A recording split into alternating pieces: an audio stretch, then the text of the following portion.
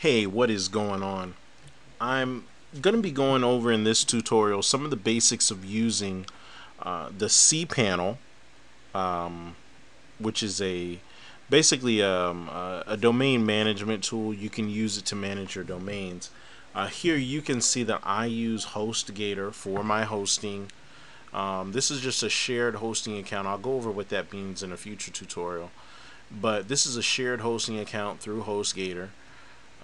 Paying less than $15 a month, less than that, for my hosting, and I can host unlimited sites, unlimited emails, unlimited bandwidth, all that good stuff through them. I definitely condone using HostGator. They have tremendous customer support, and they use cPanel by default, so they don't have like some funky back office thing that you got to get used to. I definitely condone using them. And in this tutorial, we're going to go over the basics of cPanel. In case you were wondering where you can get some HostGator for yourself, you can come to our website, which is freewebdesigntutorials.info, and you'll see right down here at the banner, right down here at the bottom, there's a little banner here that will give you the first month for a penny. So that'll give you a month at a penny just to try the services, and after that it's like $5 or $7 if you want to get an upgraded one. So I definitely condone going to our website and using that link for a penny so you can get started. I definitely condone that. Back to the cPanel. Now, the first thing you notice when you come to the cPanel is you see a little button here which is home. That's your safety in case you get lost anywhere in the cPanel. I'm pretty sure this is everywhere, but we'll see as we're clicking through stuff, and I'm just showing you what HostGator is offering you. Now, if you have another web hosting company, you might not have all of these guys here in the middle. Some of these are stuff that they add, like you see HostGator link specifically. Alright, now you can also use the find tool. If there's anything that you know you're looking for, you can use the find function, and that'll help. HostGator allows you to register your domains with them, so you can not only host, but you can also register a domain with them. You can also transfer a domain, which means you're transferring a domain maybe that you bought somewhere else, like GoDaddy, which is a great place to buy domains from, or there's quite a few places you can buy domains from. So you buy them somewhere else, you can transfer them for use with your HostGator account, and I'll explain some of the differences in that in a future tutorial. You also have the look up a domain button, which is under who is, and this is very useful if you are doing research on a particular website. You want to know who owns it, etc., etc. You can go right in here, and let's just put in one that I used to use a while ago. Hold on. Okay, running a who is, and here's what that looks like. It's just going to give you the basic information about that particular company, who runs it, all that good stuff. Also, too, something that you're going to want to know is that yours might look slightly different than mine, because you can change and drag and drop these individual sections here to fit your own personal needs. Well, very important to note that. Here's your little announcements. From time to time they run specials. HostGator, when you register to get hosting through them, they give you a free $100 AdWord credit, which comes in handy. And when we do our SEM tutorial on search engine marketing, we're going to go over how to pick AdWords, and that's going to be a lot of fun. Down here we also see a little mobile thing. They're advertising website builder. This is very cool. We'll probably do a tutorial just on this. If you want to get your site up very quickly, you can use this. Here they have other web building tools over here. Parallel site builder, another site builder, trendy site builder. That one's really cool. Let me show you that real quick. This actually creates a flag. Okay, they do it through quick install. That's another tutorial by itself. But it's actually a Flash type website that you can create, and it makes really nice looking web pages very quickly. But you will have to pay, I believe, for an upgraded version of that.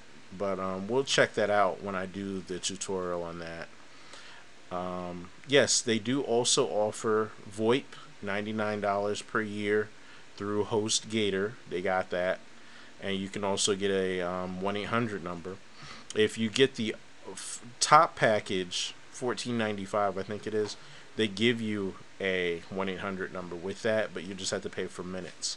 Just keep in mind, they have a little referral program there. Website traffic. Now, here's something that you're definitely going to want to look at pretty often. You want to know how many, like this says view all traffic. That'll take you to, let's see where. Okay, right here. Now, this here is just a short look at all the different domains that I have. And we'll just click on the one for our web project I'm working on now. Where is it? Tutorials?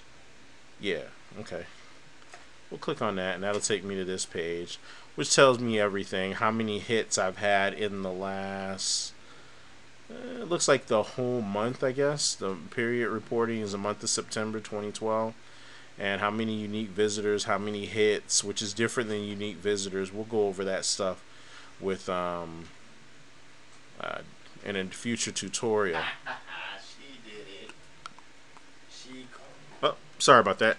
So all the different pages that were hit, and this is all data on your sites. I'm going to teach you how to analyze this data and make the best use of it. Make the best use of it. Statistics are great, and it shows you everything that you're going to want to know about your site, or most of it. So here's one thing that the cPanel is offering you. Whoops, did I? Oh no, here it is. Okay, so let's go back to our home. Remember, our home thing is right there. You can also log out over here. If you need help, you can click here. Now, my top level, now I think we went all the way. Did we go to the bottom? No, we did not. Sorry about that. Next is backup status. Alright, you're going to want to run backups on your site every so often. Now, a backup is basically when they're going to send you, they're going to email you a backup of your web page and all of your websites that maybe that you're hosting to an email address if that's what you want, or they can store it on the server. I prefer to have mine sent to me so that I can have it. In the event that, say, I want to take my hosting elsewhere, it's just as simple as unzipping a package and I'm good to go with my latest updated version of my website. So you're definitely going to want to set up, as you can see here, I have mine being sent to my email, and they always notify me. That's another setting that they did it. And if backups ran now, this is how much space I would be taking up. Good to go. Now this tells you, now next under that is the statistics box, and this tells you what you have left in your hosting package. That's basically what it's looking at. Now this is showing that the main domain, I guess here, is Lawn Care CEO, and we have some add-on domains, and as you can see here, HostGator is allowing me to have unlimited hosting accounts. If you paid for unlimited and it says one of one, then you need to call up your hosting company. Okay.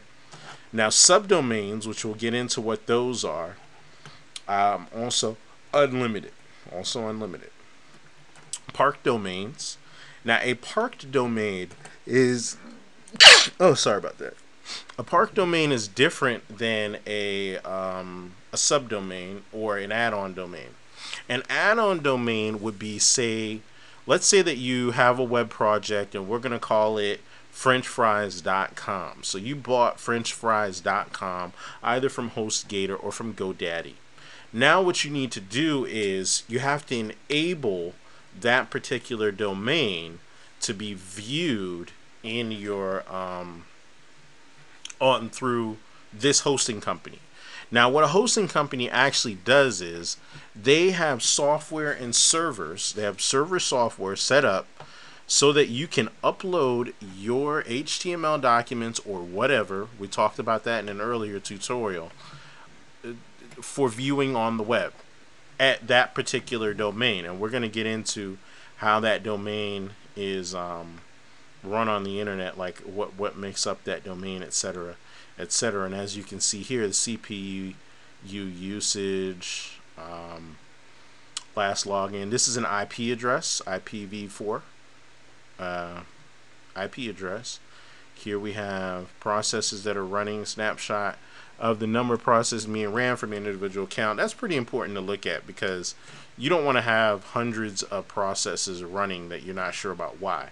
And as it says, it'll cause this thing to freeze up and have problems running on your hard drive. Another good way to find out that you have some type of virus or something that's been uploaded to your site or even on your computer is finding out how many processes are running. So that's why this is an important factor when you're doing when you're doing your hosting.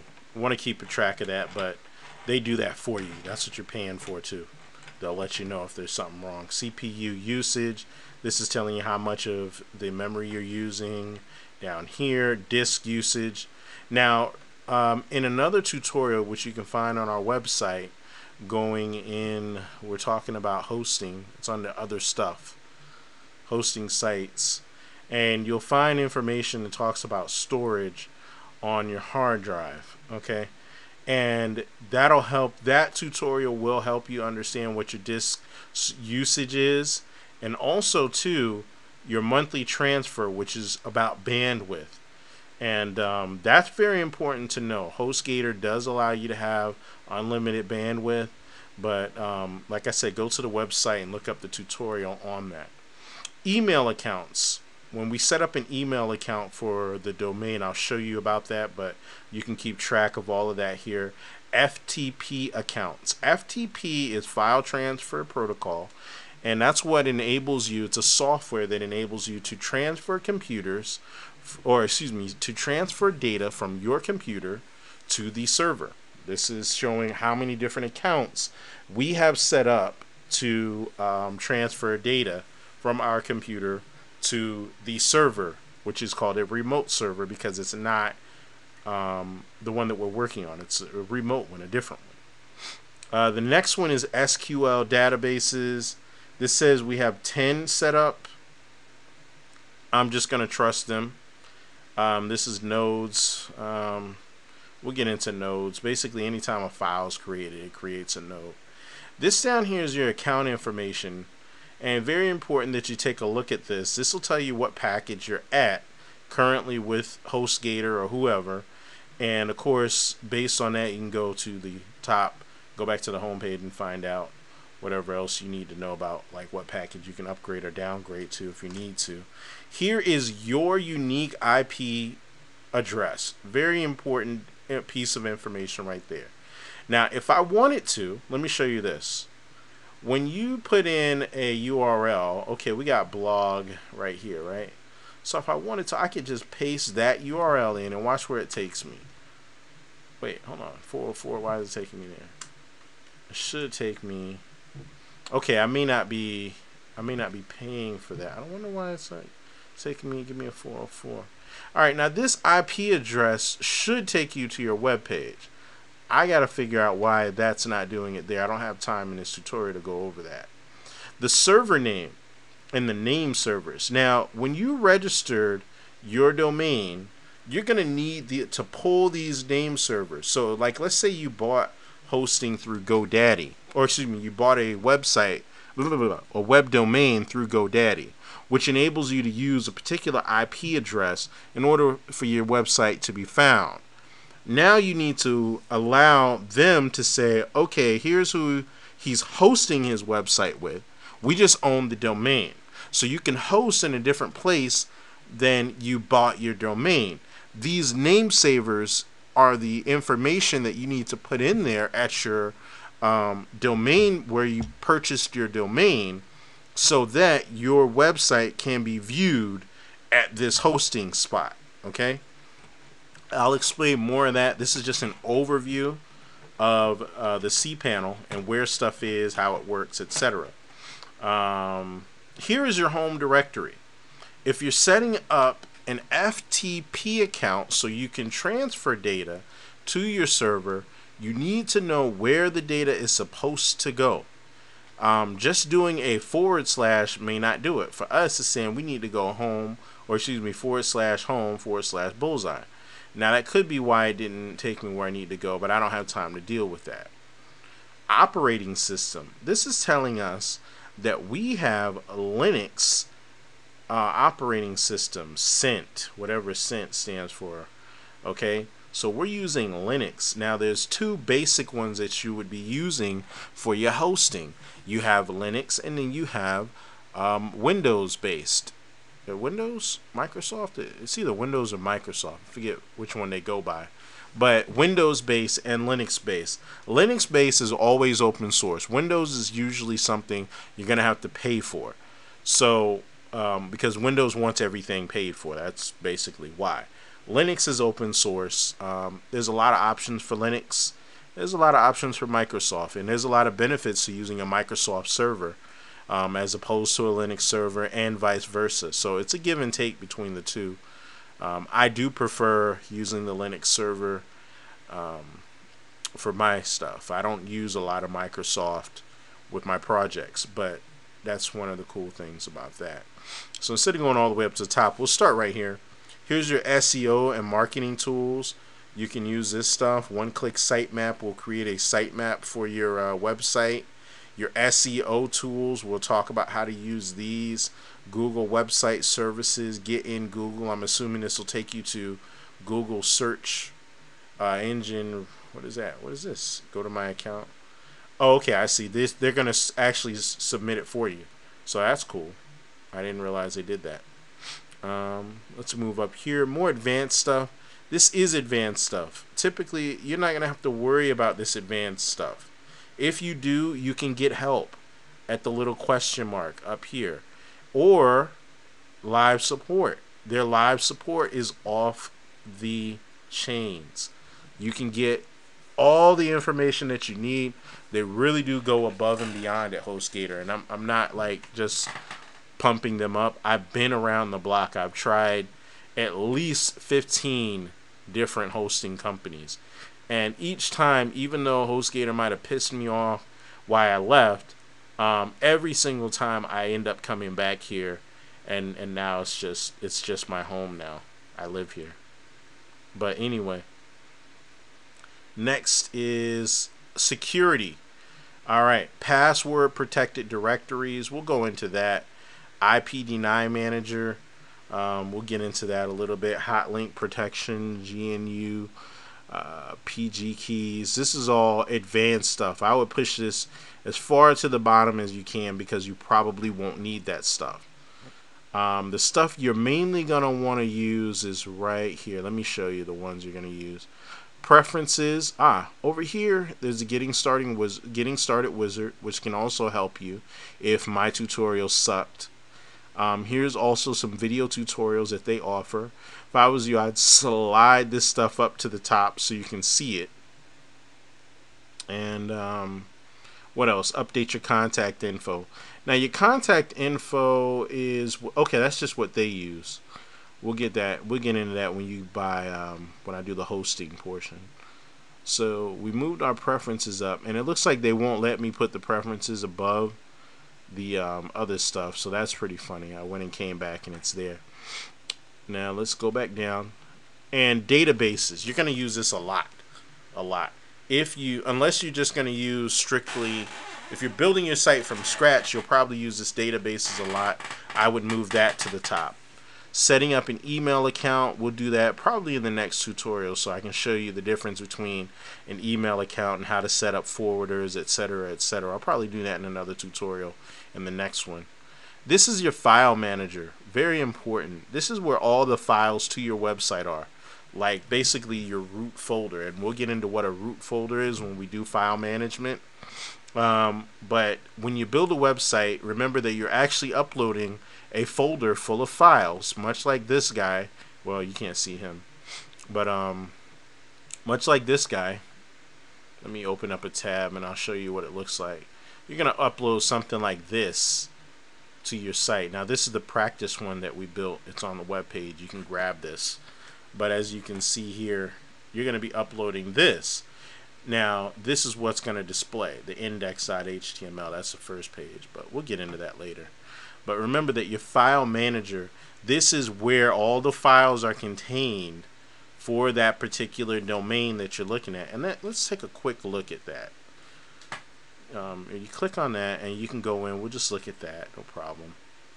And just a quick look at where everything is at. Now, when you come here, you see all of this stuff over here on the left.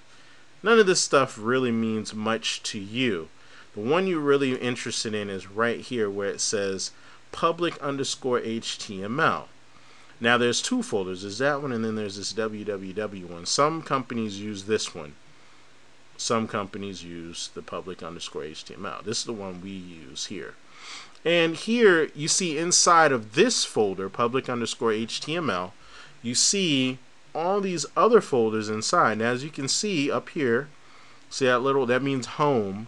Home is the root address for the actual where the pages are being hosted. And then you see here public_HTML /tutorials. That's telling me that that is where all the information contained for the blog are located, is in that tutorials folder. So let's find that folder by going through public_HTML and then where is it? Tutorials. See, they got to highlight it. And over here to the right, you'll see that it was already populated. I was just showing you that menu bar for sport. And you can see all the files that are associated, much like the one I showed you before, much like this one. You see all the files that are associated there, and then you can see it's the same deal here. So these are all the files associated with that tutorials, and of course inside of there, there's more files on top of files, and to get the content from those files, you just click on it, and then it'll populate to the right. I just thought I'd show you that real quick in case you were stumped on that. Alright, so moving right along, I hope we're not going over on time. Here's also your FTP setups. They're right here in the Files tab. Like I said, I would push this up to the top as far as you can get it. And let's move back down. So we did databases. The version that I have, they have the MySQL databases. We'll be going over that and how to use PHP admin, which is over here in databases. Here's your mail. Software and services. Now, when you're looking for a hosting company, one of the things you want to look for are freebies. Lots of freebies. And with HostGator, they give you, as you can see here, software and services. This is Ruby on Rails that works with the Ruby framework. It's like a Ruby framework, Ruby gems, which is code from Ruby. We have Perl modules over here. Pair is available to you. You can configure your php.ini file right there. Optimize your website. That's a cool one. You can go there. We'll do that later. BaseKit Site Builder. That's actually this guy over here. It's just a link here. The CGI Center 2. Let's go in there just to show you what that kind of stuff is. This is just a place where you can create some default stuff for your web page. So these are just some little scripts, CGI. They're already pre-installed, so they're ready for you to use. And you can use that stuff. We'll go over all of this. We really will. And let's see. Now these are the two big guys that I wanted to talk about. The quick install. Remember when we clicked, was it here, Trendy Site Builder? And it took us here to the quick install. This allows you to install custom scripts onto your web page, and I'm going to show you how to do that in a future tutorial. But over here you see all these options, and these are platforms pre-built already, put together for you. You don't have to build your website from scratch, and I'm going to talk about that more and more as the weeks go by. You do not have to do it from scratch. In fact, if you're doing it from scratch and it's your first time out and you're watching a tutorial like this, you don't even know how to manage your cPanel, you're gonna overwhelm yourself. Using a CMS or content management system like Drupal is a really good one. It's a little bit complex for a beginner. Joomla is really simple. LiveSite it's okay. It's alright. And but the main one that I focus on is WordPress. Now our blog was built in WordPress, but and I'm gonna go over WordPress in detail. So be ready for my WordPress series. It's gonna be hot. Let's see what else we got. We have forums. If you're not sure what a forum is versus a blog, we'll go over that stuff. And look at all this software. We got e-commerce software over here. So if you're trying to build an e-commerce site from scratch, I mean, you're just wasting your time. This stuff is free. It's there for you to use. Use it. This is quick install, which installs it right in that folder that we just looked at. Basically, you click here, it installs it in the folder, and there's a quick setup process with that. All right, we just click back on the browser. Let's go. Where is that? Where did I get that? Okay. And then you have Fantastico. Fantastico is the one that most servers you'll find they use Fantastico, and it's pretty much the same deal, same exact deal. Click here, do a little bit of setup over here. It's on your server. It's ready for you to use and configure. Last few things here: domains, subdomains, add-on domains, park domains. All right, subdomains occur. All right, let's go to, I'm going to show you something. Here's the site that I'm working on for us to do tutorials through, and I'm building it one step at a time. I'm more concerned with getting the content out. But hold on, free web design, and then I have to go index.php to get to that. What the heck? Oh, that's test. My bad. My bad. Now, as you can see up here in the top, you see what they call a full URL. Now, in this URL, you see my root domain, which is right here, freewebdesigntutorials.info, and then we're headed to a folder. In that folder, which is basically, I'm sorry, this is no folder. This is the root page. So in the root, we have index.php, and this is telling the user agent here that we're looking for something on the World Wide Web.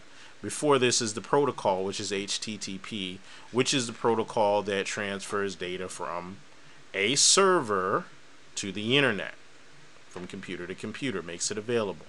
Now, if we click on that directly, you'll see a different website will pop up. This is the one I'm working on for us. Don't judge me. I'm still working on it. In fact, I'm barely working on it. I just scrapped this because it was taking me too long to work on some of the back end stuff. But as you can see, up here is a full URL. Okay, www. Now we're gonna go to our site, which is, you see, I can just take that off. Bam. And you see that www change? It's now blog. See how I say that? blog.freewebdesigntutorials.info. That's a different address. That blog portion is saying that this is a different individual site. This is the blog.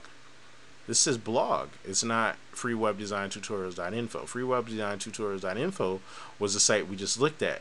Now we're in what they call a subdomain of FreeWeb, which is blog. Okay? That's what this is. So when you initially get your website, you're going to need to add it on to this domain for management. Add-on is different than park. When you park a domain, then basically you're just putting it here and you're not going to be using that domain. Maybe you'll use it to forward, like I'll show you real quick. Like you're going to just create a parked domain. So you bought a domain and you're like, yeah, I really like this domain, but like for instance, let's say GoDaddy got you, and you bought like 10 different domains. for the same one. So you bought apex7web.com, .info, .net, .blah, .who, .what, right? So you bought all those freaking domains.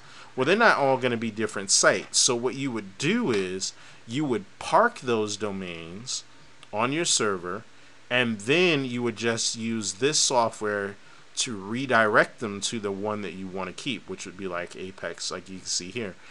apex7.com actually redirects to apex7.net, and you can manage all of that. So we'll go over that in a future tutorial as well. But all of that is under the domains section of your site. I would pull that up to the top as well, closer to the top as well. You might use that a lot. I'll put that up too. And let me make sure I've gone over everything before I say goodbye and log off after my very long-winded explanation. The logs. Okay, now we didn't go over the logs. I want to go over that.